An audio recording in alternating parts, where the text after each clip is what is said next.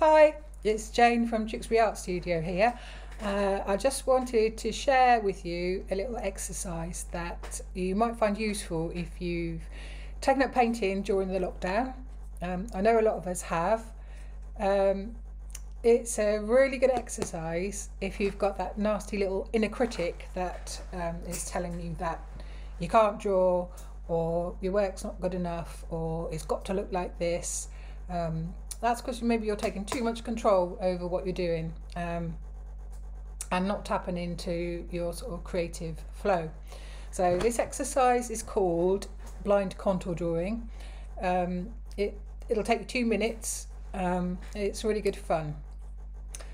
All you need is a piece of paper or a sketchbook, a pencil or a Sharpie, a timer, so you can use your phone, or if you haven't got a timer on your phone, a little egg timer from Game will do it. Your subject, which can be anything from around your house. So a teapot or a potted plant, or your husband or kid. Set your timer for 2 minutes. Get comfortable, look at your subject and start drawing. The thing is, you don't look at your paper, okay? You don't look at your paper, no cheating, no glimpses, no glances. For 2 minutes, you just observe and draw.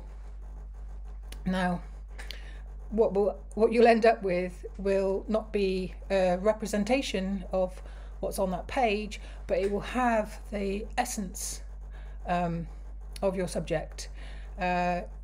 It will have a fluidity to it that's quite beautiful, and there will be lots of little nuances that you've observed because your hand-eye coordination has really sort of kicked in, and your right brain, your creative side of your brain, is really engaged. There's nothing there telling you that that's not right.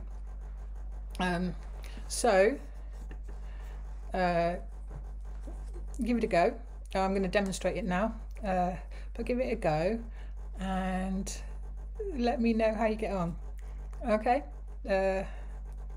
post them online if you want to on my Facebook page. Okay, so have fun with that, and I'll speak to you soon. Bye.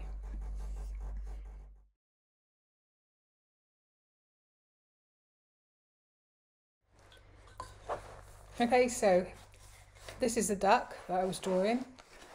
Quite a nice subject. And here is my blind contour drawing.